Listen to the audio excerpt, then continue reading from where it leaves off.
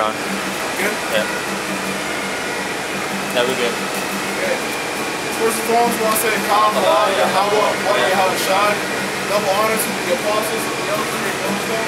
And salutation to Yaakov, who's pushing his word into sincerity. You can get from me Revelation 14. While we are on the highways and byways to prophesy the downfall of the so-called white man's kingdom, which the Bible is known as Esau. Okay? We're here to prophesy against this kingdom and to wake up the elect of Israel. The elect that's spoken about in the Bible, which is 144,000 Israelite men and 12,000 Israelite men from each 12 tribes. Revelation 14:9. And it says, and the third angel followed them, saying with a loud voice, if any man worship the beast and his image, and receive his mark in his forehead or in his hand, the same shall drink of the wine of the wrath of Yahweh Bashem Yahushai. Guess what? Believe it or not, 99% of the world is following and worshiping the image of the beast. In so many ways and forms. Credit cards, cell phones, right? This abomination is happening down the street. Ideology. You have gay parades in many different states and cities. One world government. One world government. One world unity. Let's all love each other. These are different things that are serving the image of Esau, of the dragon. You know, also, even with Stephen Bonjour, it's another form of serving Esau's kingdom. Okay? The same shall drink of the wine of wrath of Bashem Yahushai, which is poured out without mixture into the cup of his indignation. So the same people that worship the so-called white man's doctrine, ideology, the same shall drink of the wine of the cup of Yahweh Bashem Yahushai. Again, Isaiah 63:1. We'll tell you what that wine, a part of what that wine is. That's poured without mixture. So a lot of Isaiah 63:1. So a lot of you think that who everybody ignorantly calls Jesus Christ is coming with hugs, kisses, and rainbows. You think he's coming to save the whole world? Some of you will even think, most of you will even think that you believe in a hell, okay? You believe that the Lord sends people to hell, but at the same time you say that the Lord loves everybody. That's contradiction, man. If the Lord loved everybody, he wouldn't send anybody to hell, would he? If hell was real. Because the Lord doesn't love everybody. Just like how we have favorites, the Lord has favorites. And guess what? He doesn't favor the wicked, I'll tell you that. The Lord is angry with the wicked every day. Exactly. Actually, you know what? Hold Isaiah 63 and get Isaiah 65 real quick. That's what you guys get. Isaiah 65 and 5? Yeah.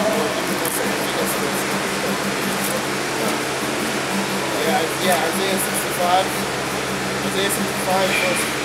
Start from 1. Isaiah 65:1. I am sought of them, and of them that ask not of me for me. That's right. You got pastors who look for the Lord, but they don't ask for the Lord.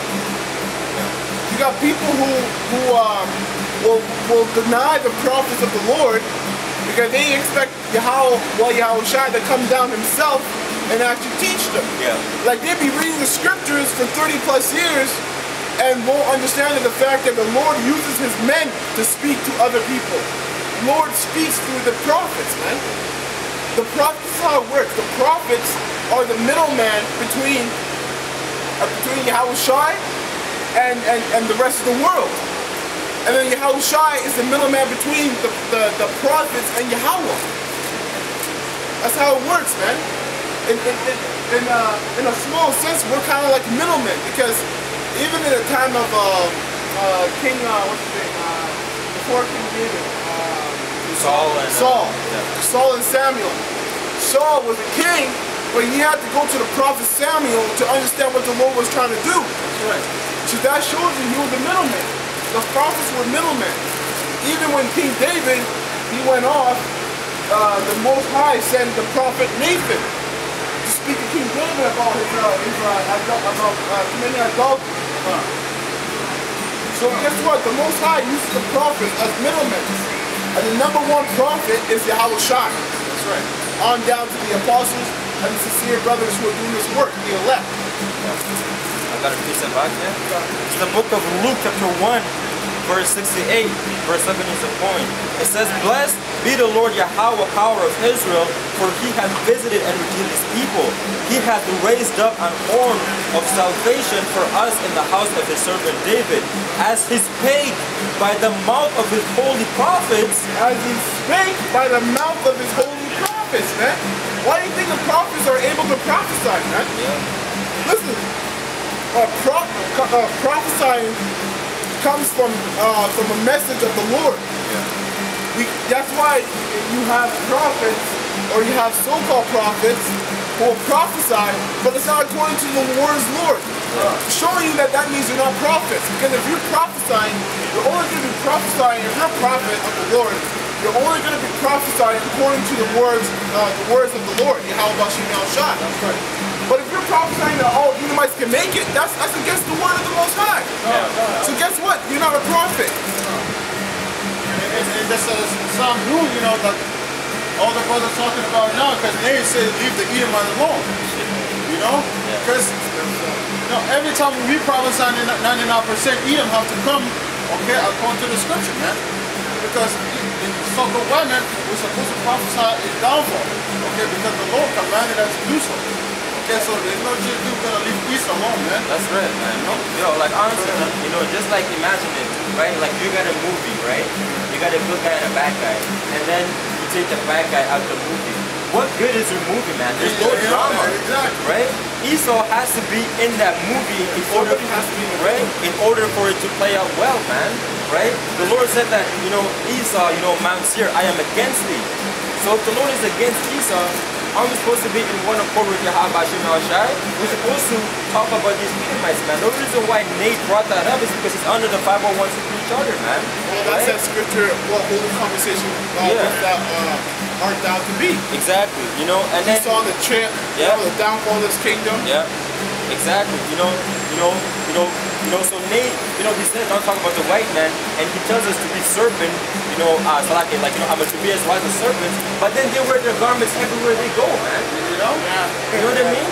They're contradicting themselves, they're being a bunch of hypocrites, man. Well, Yahweh Shai said, don't do as they do, yeah, but do as they say. Yeah, exactly, you know. They don't even follow what they say. Exactly, you know, he's saying don't talk about the white man, be as wise as serpents, but then they wear their garment under their suit, man. You know, going to work with it, you know? Even though, like, as we're living today, man, the so-called white man destroying the whole earth every day, man. It's not giving the earth rest. It's killing every person on the face of the earth, man. So why the hell we're not supposed to speak against him, man? Okay? Esau is the main cause of all of our afflictions, man. That's right. You know? The Lord literally against the Most High. Exactly. Right? And it says, as he spake by the mouth of his holy prophets, which have been since the world begun. And so even, you know, so basically, like, you know, I'm an Ethan, you know, like back, you know, like in the time of Genesis, you know, in the Garden of Eden, right? It was the prophets that were speaking to Adam and Eve, man, you know, and telling them what they were doing was going on. When the scripture says that the Most High was very cool in the day, the voice of the Lord, they heard the voice. There were actually men, there were prophets. The voice of the Lord is a prophet. That were speaking to Adam and Eve, like the brother was saying. That's right, since the world begun. Right. So the Lord always had prophets since he created this planet, man. Right. Right? Yeah. No, that was it. Jeremiah 28, and then in the reader said, the prophet that has been before me and before thee of old. It says, the prophet that has been before me and before thee of old prophesied both against many countries. Yeah. Prophesied both against many countries, man. And guess what? 99% of the countries in this world, heck, even maybe most of, maybe even all of them, has some way or form adopted the ideologies and basically have drunk in the wine of America. That's right. So guess what? We're supposed to prophesy against America and any other countries that have drunk in the wine of America. And it says, against great kingdoms of war and of evil. Hey, and of, this is a great kingdom, man. You know? Of war and of evil, man. That's right. There's war every single day. If you're watching the news, look at Venezuela, man. Venezuela is in one hell of an uproar, You man. know? And Mexico just filed for bankruptcy, yo. Puerto Rico, too. Yeah, it's probably worse there than in Venezuela now, So man. I'm telling you, man, there's war all over the world, man. This is the kingdom that's of war and of evil. What? Same-sex marriage, that's not evil? That's an abomination according to the Bible, according to the word of the Lord. You have men that can get pregnant, man. That's completely out of order. That's not how the Most High made things. Yeah, yo, recently, like I just watched on YouTube, right, this interview, and Esau is basically saying that, like in order for us to go to Mars, they need to warm it up. So Esau, basically, he wants to come up with the idea of, I'm a Newton, with thermonuclear missiles, Mars, so that basically, The environment can be warm just to live in. warm, you know what I mean? Esau wants to literally destroy the whole fucking planet. Because that's his spirit, man. His spirit is destruct. Well, Cain, the word Cain, because the Edomites go back to Cain. Yeah. The word Cain means a weapon, man. A sword. That's right. So that's all Esau does, man. Destroy. And that was his blessing, the sword, anyways. The man literally said, he said it, and everyone was laughing. Sorry, Saladi. Esau wants to nuke Mars so then we can go and inhabit it, bro. You can't go outside of the atmosphere of the earth, man. Most I say your boundaries, man. That's right. And it says, of war and of evil and of pestilence. The prophet will prophesy of peace when the word of the prophet shall come to pass. Then shall the prophet be known. And guess what? Y'all can look at us right now and scoff at us and laugh at us and mock us, but that's fine, man. It doesn't affect us. You know why? Because at the end of the day, we know the world's gonna know who the prophets were. The world will know who the real prophets were of Yahweh Bashim Yahushai.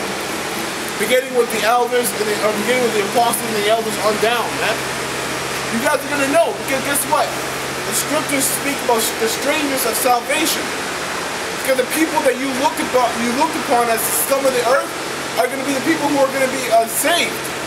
Because guess what? We're out here prophesying against this wicked kingdom, not like Nanas or these other camps are.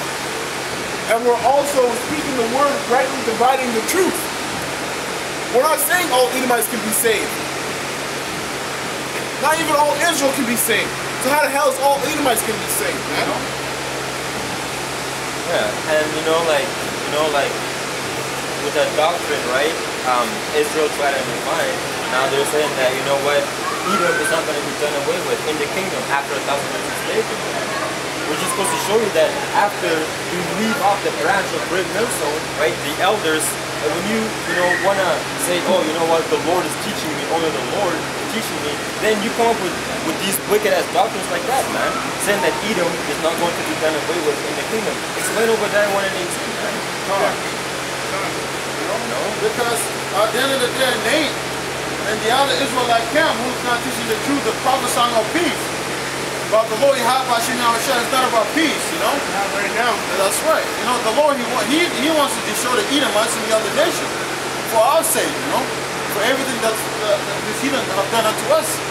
So the Lord, he wants a payback, man. That's Isaiah 63. Read that. Read Isaiah 63. 63 and 1? Yeah. Isaiah 63 and 1. Who is that cometh from Edom, with dying garment from Bozrah? That is glorious in his apparel, traveling in the greatness of his strength. I that speak in righteousness mighty to save. Wherefore art thou ruddy thine apparel, and thy garments like him that treadeth in the winepress? Guess what? If you click on the video on YouTube, search up treading wine fat, you'll see how, you know, when you make wine, you got a bucket full of grapes, and you tread through it. You stomp it down to make the wine. And you come out, the person come out, he's all red looking. Well, I guess it says that Yahweh Shai, who's ignorant called Jesus Christ, when he comes, his whole attire, his apparel is going to be dyed with red, as if he trotted the wine fat. Showing he could do a lot of killing, man. The one that you say that loves everybody is going to be doing a lot of killing. A lot of it. Because to him, technically this happened like 2.5 days ago. So the memory of being hung on a tree and laughed at and spat on, slapped around, mocked of, and you know, basically every other cruel thing you could think of is still embedded in his mind, man. And he'll tell you that. Go ahead, Al. I have trodden the winepress alone, and of the people there was none with me, for I will tread them in mine anger and trample them in my fury. I will tread them in my anger and trample them in my fury. That has nothing to do with love. And it says, and their blood shall sprinkle upon my garment, and I will stain all my raiment. Right. For the day of vengeance is in my heart. The day of vengeance is in my heart. People always get on me for why you always about revenge. Yo, revenge is righteous, man. He that leads into captivity shall go into captivity, man. So guess what? The only way what happened to us is going to be justified is if we get revenge on Esau and 2/3 of Israel, man.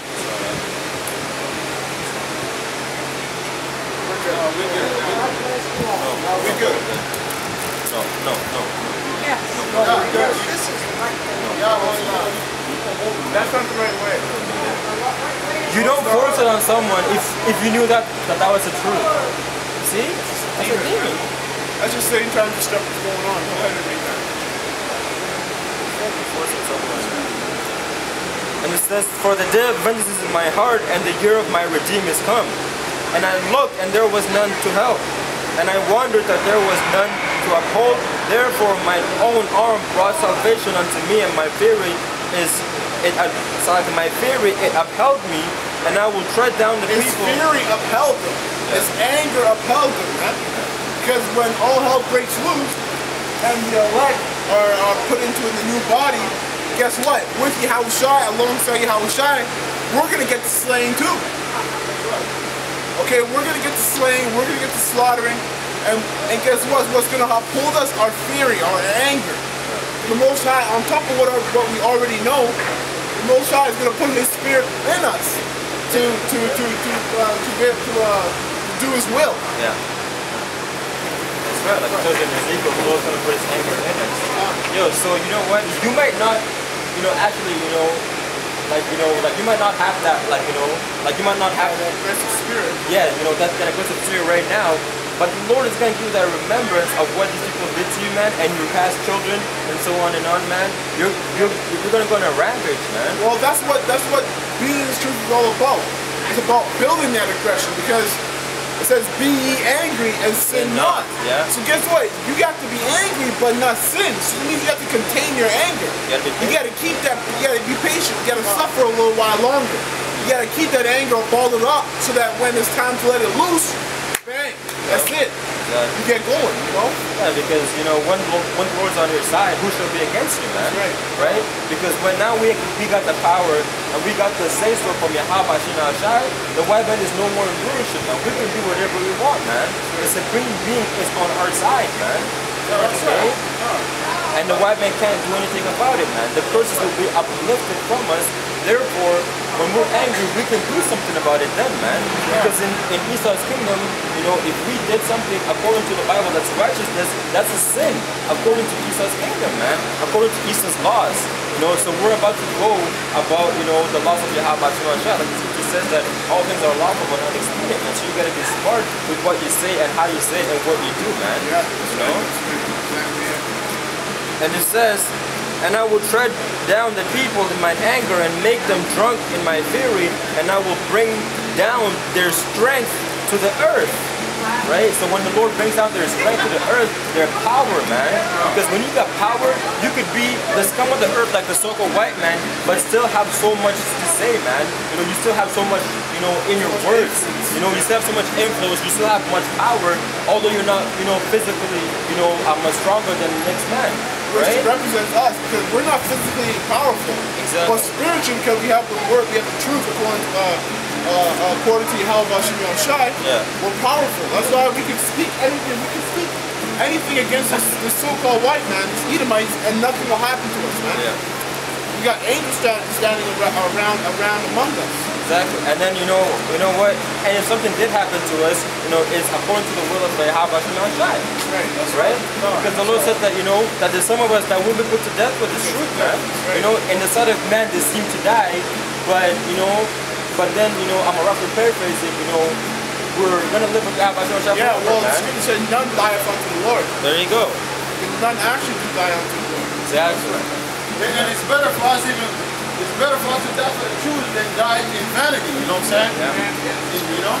That's right. You know, because if you die for the truth, you die for the will of the Lord, how about you know? I got a piece of here. Look at Jeremiah 51, and I'll start from the 51 and 20, and I read, Thou art my battle axe, Yeah. a weapon of war. Yeah. He's talking about the elect of Israel. That's right. The elect of Israel are the Most High's battle axe and weapon of war. So guess what? He's going to use us, beginning with Yahweh Shai and the apostles, to cleanse alongside the missiles, cleanse this kingdom, man, cleanse this earth. By guess what? By doing away 2/3 of Israel, because they got it started all over. Killing some Edomites and taking most of them up for slavery. Same with these other nations. That's right. It says, for with thee will I break in pieces You know you're an nations. Israelite according to the Bible? Do you believe in the Bible? Yeah. According to the Bible, you're an Israelite. You know that? No. And it says, for with thee will I break in pieces nations. And with thee will I destroy kingdoms. That's what we're doing right now. Right now, it's on a spiritual level right now. By making these videos, coming out here week in and week out, in season, out of season, speaking the truth, making Esau naked. Yes, man. You can have more than one woman, yes. Yeah, it's the same guy. I've been doing carrot for fire price. What's that? I mean, having a fire price up to 230, though. Oh, he went to Brian? You're not thing. Yeah. That's stupid, Clayton. It is. Stupid. Yeah, you're right. You're nuts. Yeah, There's all of that count. yeah, Stupid. you're right. Yes. Yeah, over there they don't let men and women have sex. They keep it two different groups. Yo, man. Yo, that's how you create faggotism. Yeah, so you get pregnant. Faggotism. You have to literally, you know, sneak, you know, into your vehicle in order for you to, you know, get with the woman. Why the fuck is it, you know, kept a secret? And you're still paying tuition fees. Yo, the Lord said what? Be fruitful and multiply. Yeah. How is that supposed to happen? How is that going to happen other than having sex, man? But you know, like they make it seem as, you know, sex is a sin. It's not a sin, man. It's only a sin when you sleep with another man's woman, man. You know? If that woman is single, you can sleep with her, man. If she's single and if she had no man, man. You know, that's lawful. How the hell did you come into this world without your mom and your dad lusting after each other and they had sex, man? Because, you know, again, right, like, they think when you lust after a woman, that's a sin. No. When you lust after another man's woman, that's a sin, man. Again, not understanding the meaning of words. Lust literally means just to be attracted to a woman. Exactly. And yo, how the hell are you supposed to sleep with someone when you don't actually lust after them? How do you do that, bro? You can't. Because at the end of the day, man, Esau, like the brother said, you know, the Lord said, be fruitful and multiply. But Esau's the devil. He wants to reduce the population. Yeah, he doesn't want that. That's why he's heavy on creating these, on pushing this homosexual vibe. You know? Because he doesn't want Esau to kill. That's back into Egypt. Said let's kill these guys off before they multiply. That's all Israel does is keep multiplying. But if you keep creating homosexuals out of Israel and the rest of the nations, guess what? You have nothing to worry about when it comes to multiplying. That's right, man. You know, and that's the things that Esau tries to, you know, Esau wants to, like, you know, I'm gonna recreate everything, man. Esau wants to tell you that he can create a better, you know, tomatoes than the Most High, man. Because everything that the Lord did was natural, but Esau takes the water, puts what, you know, I'm a fluoride and a bunch of shit in there, gives it to you, right? Esau puts, you know, I'm a fish DNA, you know, in our tomatoes, you know, like, you know, in order for it, you know, to stay hard and fresh, so-called. You know, food is supposed to break down, man. If you eat something that doesn't break down, guess what it does when it's actually in your stomach? It just sits there, man. And that's how you get fucking sick, man. And even when they create all of this thing, they're doing it in a laboratory, in the secret. Not in the open. The Heavenly Father created everything in the open. You know, the Lord did not create it. What's up, man? No, it's okay. I mean, no, Ishmaelites, Moabites, Moabites, hates are bastards. This guy. Yeah, but I see you hanging This out guy's with a John. cheerleader, bro. Yo, right? Yeah, I work with them, but I gotta work with them. No, I see you having This dinner guy's a with them. cheerleader, I know, I man. gotta work with them. They pay my paycheck. I don't like them, but You're a cheerleader, I man. don't like them. Believe me, I don't like them. You're a cheerleader.